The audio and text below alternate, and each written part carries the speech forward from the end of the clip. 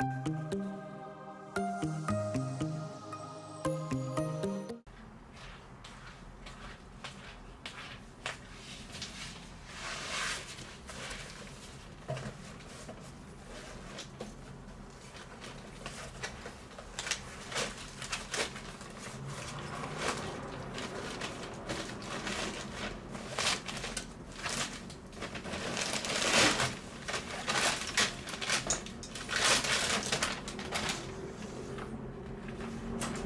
everyone, this is the Gotway Mten3 E-UniCycle.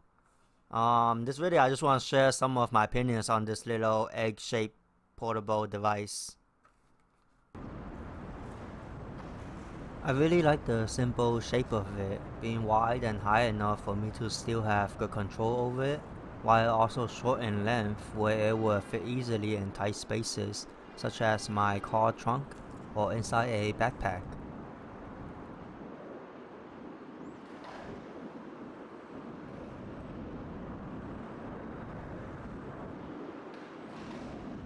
The M103 is considered my fifth wheel for my car. I rarely drive around without this in the back of my trunk.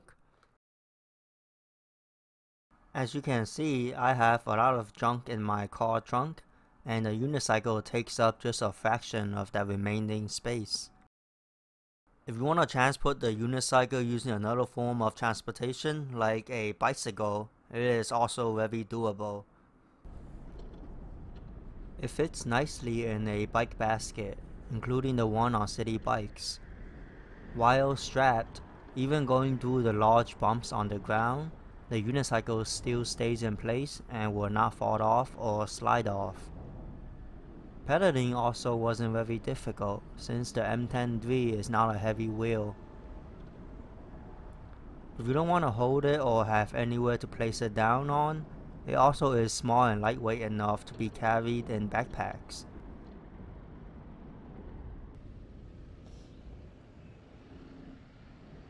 Because of its lightweight and convenient size, this is also my favorite wheel to use to go to the supermarket. While shopping, it fits right under the shopping carts and is very light to wheel around. It just takes convenience to the next level.